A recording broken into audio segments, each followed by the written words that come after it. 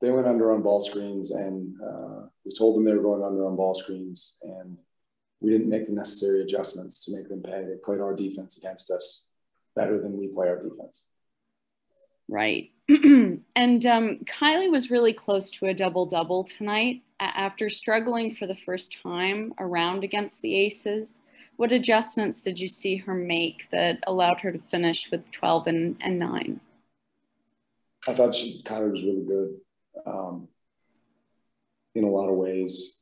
She was aggressive finding her shot. I thought she lost her legs a little bit on a couple of those. She was tired, but she was working her butt off. Did a really, really great job. Post defense, being physical early, not allowing deep post catches too often. They still got a few because they're who they are. They're extremely good. But yeah, I thought Kylie was one of the bright spots tonight. Thanks so much, Coach. Jeff Magliochetti.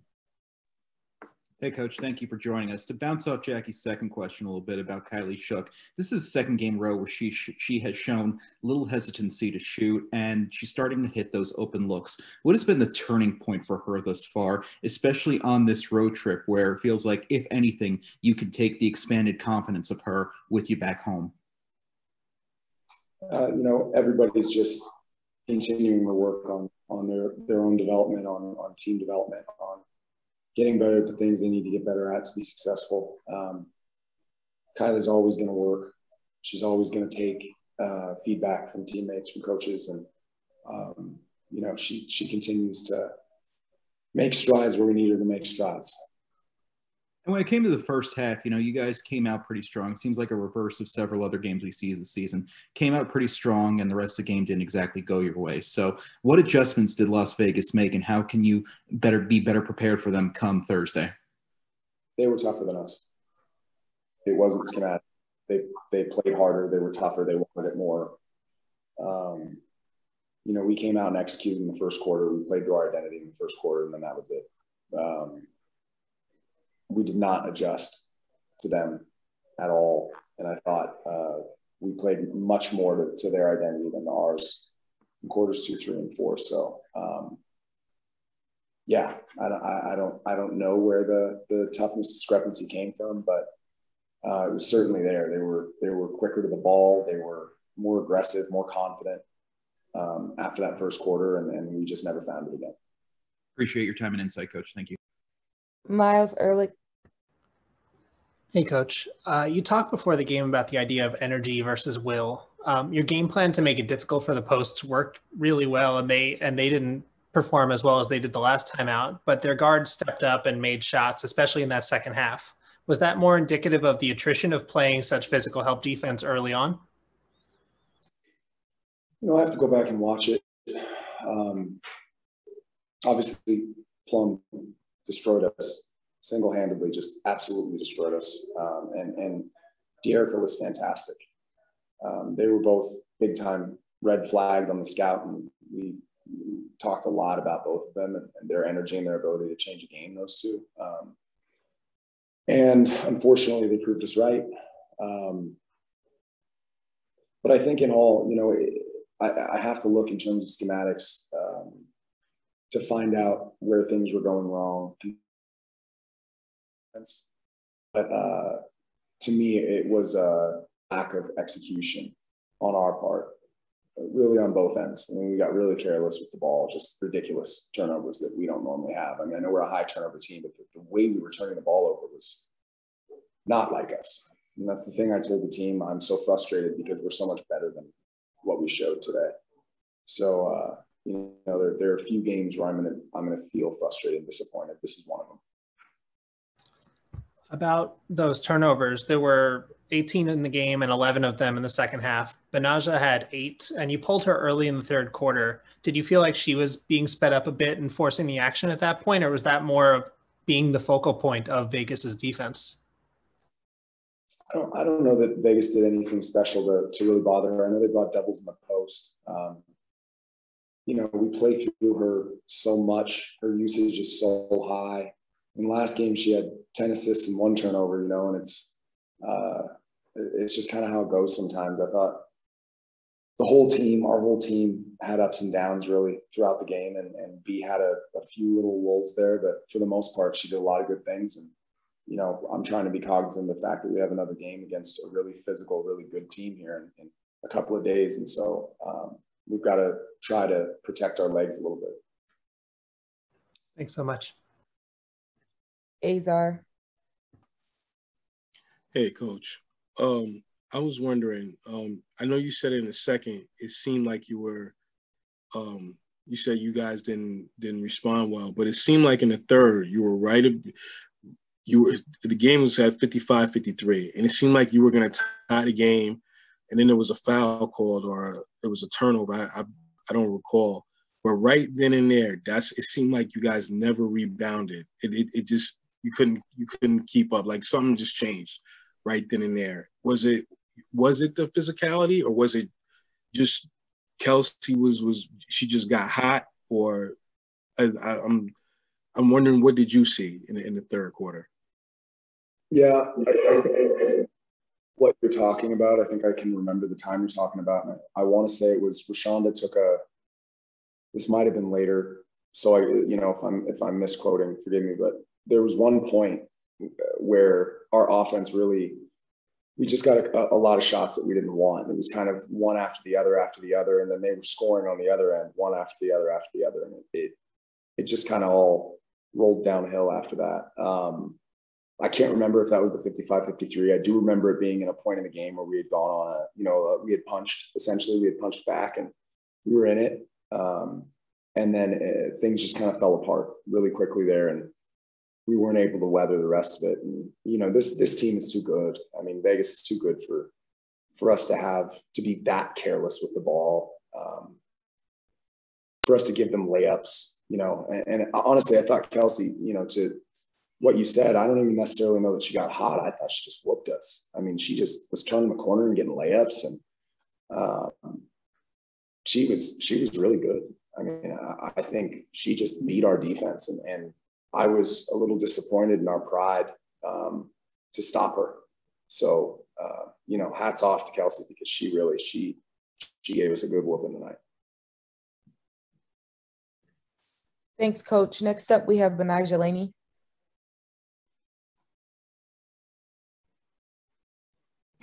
Have questions, please raise your hand.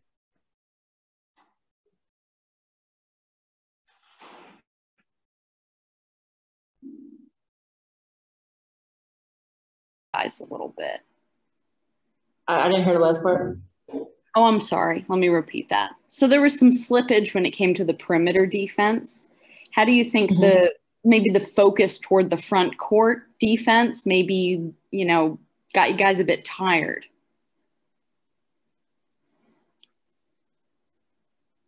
You're asking me if I think that the focus got us tired? So you guys are really focused on the front court defense.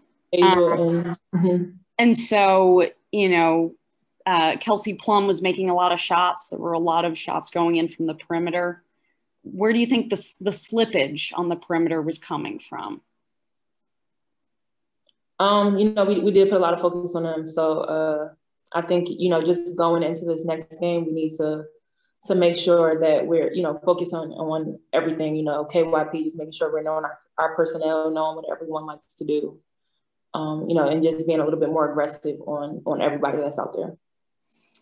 Thank you. And to follow up, what do you think the Vegas defense did that made it hard for you guys to execute in the second half? I think they came out and they were just a little bit more aggressive than us. And, they forced a lot of turnovers, and that's kind of where we, fell short. Thanks so much. I appreciate it. Jeff Magliochetti. Betnijah, thank you for joining us. Sorry things didn't go your way. A common theme between what you and Coach Hopkins have been saying has been the aggressiveness that Vegas showed tonight. What were some of the examples of how Vegas was being aggressive out there, and how can you counter them in time for Thursday? Just pressuring, getting inside of us. So next time we see them, just making sure we're being strong with the ball. Being a little bit more aggressive, so that way, they're on their heels as opposed to us. And a fellow starting five member in Kylie Shook has really, come into her own over the last two games. So as someone who experienced a strong boost of her own last season, what is Kylie doing right out there? What sort of changes has she made to her game over the past two games that has allowed her to develop a sort of fearlessness from the field? Just being aggressive, taking the shots when it's there, not hesitating. So I think, she's just been doing a really good job of, finding her shots and, taking them when they're there. Appreciate your time and insight. Thank you. Miles Ehrlich. Hi, Betnijah. Thanks for talking with us. I wanted to follow up on Jeff's question on Kylie, because she had a career high tonight with 12 points and 9 rebounds and went on a nice run at the end of that first quarter into the second, where, like you said, she was being aggressive and she was hitting those shots and making plays. She put it on the floor a few times to attack. How much was her performance a confidence booster as opposed to the first time you guys saw Vegas, where she sat on the bench for a lot of the game, going into Thursday's rematch, especially looking for positives from a night like tonight?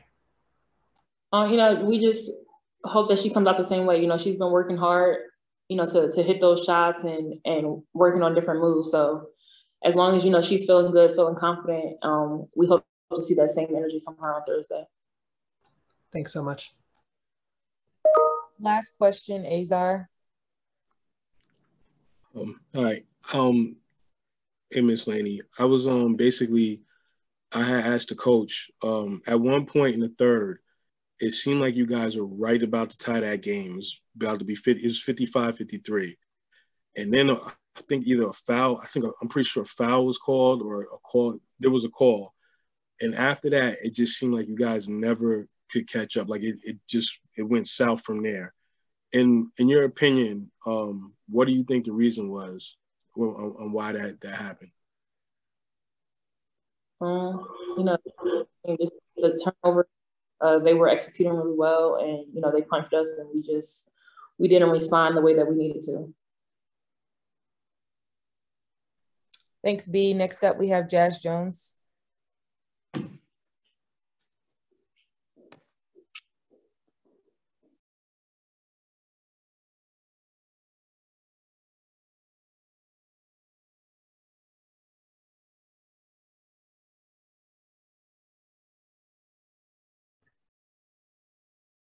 Jackie Powell. Hey, Jazz. Thanks for being here with us tonight.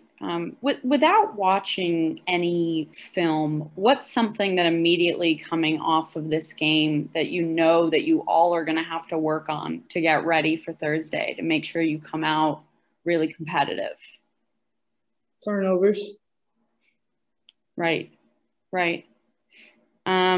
And I also wanted to ask a bit about Kylie. I mean, she had a game high in points or a career high in points, 12 and the 9 rebounds. You've played with her for years. What do you make of, the growth she's been able to achieve, especially against an Aces team that sort of bullied her in the first game? And Kylie's been playing great for us all year. And then in this game, we wanted her to shoot the ball more. Some of them just didn't fall. But she was being aggressive. She took 8 threes tonight, and we wanted her to do that because of their defensive coverage. So she was just being aggressive, and she played a decent game tonight. But we just got to be better all around as a team defensively. So, yeah. Thanks so much, Jazz. I appreciate it. Danny Barlavi. Jazz, I was wondering if I could follow up to your first answer to Jackie just now. And I was just wondering, what adjustments do you think the team needs to make to prevent turnovers and to shore up the transition defense in the event of them? We just got to be more cautious with the ball and take care of it. We were just loose with the ball. I mean, it just comes down. We just got to take better care of the ball. We got to be better defensively. In the first quarter, we were great. And then that second, third, and fourth quarter, we just didn't come out with the same defensive energy and effort as we did the first quarter. So we just got to withstand that throughout the whole game. knowing it's not going to be easy. Everybody's going to go on a run, but it's just a matter of what you do within that run or whatever. And so we'll come out better on Thursday. Danny Barlavi. Oh, I'm sorry. Miles Ehrlich. Hey, Jazz. In this matchup, compared to the last time you guys faced off against Vegas, you really did slow down that front court, and we saw a lot of similar double teams to what we saw the other night against Brittney Griner in Phoenix. There were also some backdoor cuts that we're not used to seeing made against this defense that's always just so quick to recover. Was that because of the extra effort down low, or was it something else? Did they come out in the second half and start moving the ball a lot quicker? No, it's just think defensively in the second, third, and fourth quarter, we weren't there as a team. We weren't as locked in as we were in the first quarter, and we just had to pay more attention to detail because they kept running some of the same plays over and over again that led to the backdoor cuts and things like that. So we just got to be locked in defensively next game. Thank you. And there's been talk from Coach Hopkins a lot recently about having that same energy coming out of the third quarter as you've been bringing, and there's been so much focus of having that energy in the first quarter. And the last couple of nights, you guys have really brought it the last couple of games. Is there any way that you think that that could be replicated, or is that just a matter of just keeping that intensity and amping yourselves up as you do before the game? Yeah, we just got to be on our toes throughout the whole game. Like a couple games ago, we didn't start games off well, but now we picked that back up and starting games off well. Now we just have to figure out how to come back out in the second, starting the second half, and then knowing like we threw the first punch tonight, and we got to know like this is a great team, and they're gonna withstand that, and they're gonna keep making runs. So we just know that they're gonna make runs and not hang our head, and just continue to stay with our defensive principles. I think we got away from that tonight. Our defensive principles that we've been honing in all training camp to in the beginning of the season, and we just got away from that. Thanks so much, Jazz. Jeff Magliochetti. Jazz, thank you for joining us. One common theme that Coach Hopkins and Betnijah Laney had mentioned before was that Vegas really upped the aggressiveness tonight. What sort of specific examples did you see of Vegas aggressiveness out there, and how can you guys counter them in time for Thursday's rematch? Yeah, they're a really aggressive team, so we have to make them pay for their aggressiveness, like using ball fakes, pass fakes, shot fakes, everything like that, jabs and stuff like that, just to throw them off their game a little bit. They got their hands on a lot of loose balls, a lot of 50-50 balls and things like that. And I'm pretty sure they got a lot of deflections tonight. So they just got their hands on a lot of balls. And over the past 5 quarters, you are shooting 10 of 13 from the field out there, including Sunday's fourth quarter out there. So what's been working for you in terms of your shot, and what's been helping you build up your confidence back as you've partaken in an extended opportunity over the past 2 games? I'm just being aggressive, playing like I know how to, and Coach Jackie's doing a great job of just giving me confidence and staying in my ear and telling me to be aggressive throughout the whole game. And I know tonight I passed up some open shots. I think a lot of us tonight, we passed up a lot of open shots that we normally would take. And I just think, including myself, like I was very hesitant on some shots that I should have took. And yeah.